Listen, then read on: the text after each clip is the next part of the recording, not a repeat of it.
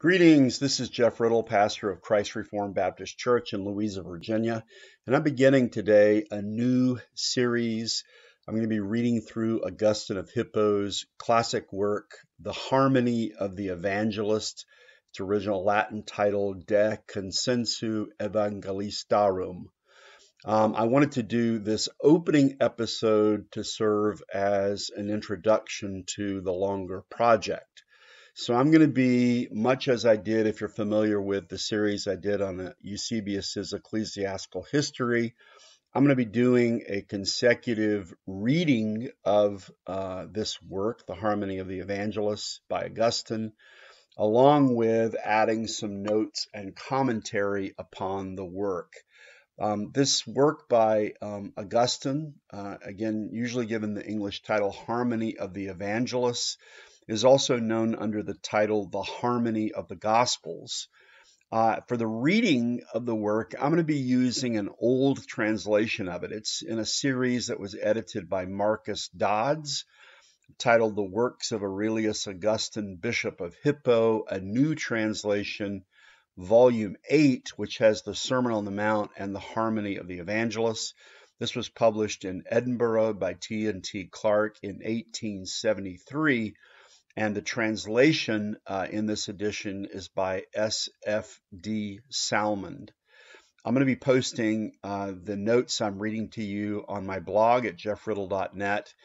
And I'll also put a link to an online Latin edition of this same work, Augustine's Harmony of the Evangelists. So let's begin with a very brief sketch of the life of Augustine of Hippo. Augustine, who lived from 354 to 430, was the influential bishop of Hippo in North Africa.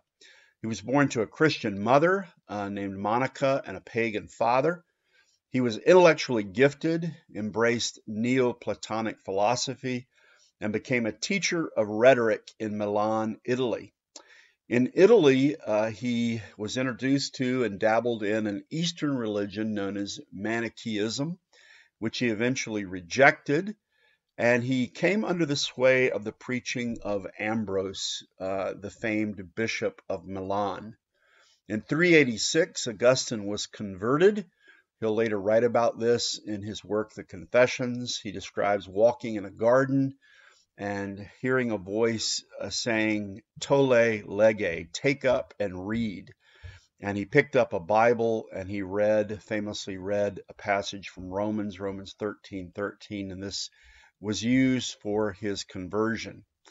After his baptism, he returned to North Africa, thinking he might establish a monastic community with a circle of his Christian friends, but he was soon pressed into ministerial service by his local bishop, and eventually he would serve as a bishop himself of the city of Hippo. Augustine was a prolific writer, teacher, and theologian. He was also a polemicist and apologist who was engaged in the great controversies of his day, including the so-called Donatist controversy that dealt with the restoration of those who had accepted compromise during earlier seasons of persecution, and the Pelagian controversy dealing with the unorthodox teachings of Pelagius, who denied the power and extent of sin among fallen men. Among Augustine's two best-known works are his Confessions, which I previously mentioned. Many consider the Confessions to be the earliest example of an autobiography, although if you've read it, there's a lot of theology also in the Confessions.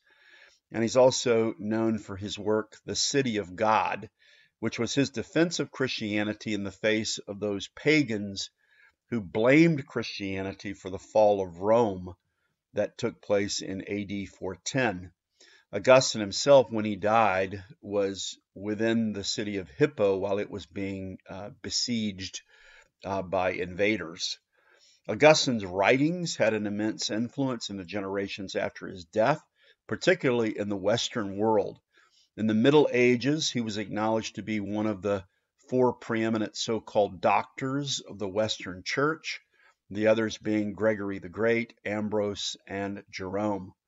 Augustine's teachings on original sin, predestination, and the sovereignty of God in salvation were among the hallmarks of what would come to be called Augustinian theology, a perspective that was heartily retrieved, in particular at the time of the Protestant Reformation. So having given a brief sketch of the life of Augustine, let's turn and let me give a brief introduction to this particular work, his Harmony of the Evangelists. The introduction I'm going to share is going to be based widely on the introductory notes that are provided by the translator of this work, Salmond. If you look in that 1873 edition from which I'm going to be reading, he has a section titled Introductory Notice, and it's found on pages 135 to 138. And I'm going to share liberally some quotations from Salmond's introduction. The composition of this work, The Harmony of the Evangelists, is assigned to about the year AD 400. So Augustine wrote it in about the year 400. According to Salmond, quote, among Augustine's numerous theological productions, this one takes rank with the most toilsome and exhaustive, end quote, pages 135 to 136. It is an apologetic and polemical work. The editor notes, quote, its great object is to vindicate the gospel against the critical assaults of the heathen, end quote, page 136. Persecution having failed, pagans tried to discredit the faith, quote, by slandering its doctrine, impeaching its history, and attacking with special persistency the veracity of the gospel writers, end quote, page 136. He continues, quote, many alleged that the original Gospels had received considerable additions of a spurious character, and it was a favorite manner of argumentation adopted by both pagan and Manichaean adversaries to urge that the evangelical historians contradicted each other, end quote, page 136. The plan of the work is presented in 4 divisions, so there are 4 books that make up the Harmony of the Evangelists. In Book 1, quote, he refutes those who asserted that Christ was only the wisest among men and who aimed at detracting from the authority of the Gospels by insisting on the absence of any written compositions proceeding from the hand of Christ himself, and by affirming that the disciples went beyond what had been his own teaching, both on the subject of his divinity and on the duty of abandoning the worship of the gods, end quote, page 136.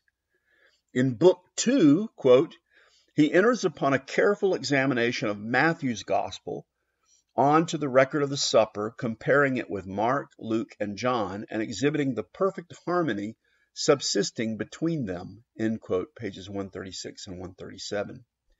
In Book 3, Augustine, quote, demonstrates the same consistency between the 4 evangelists from the account of the supper to the end, end quote, page 137.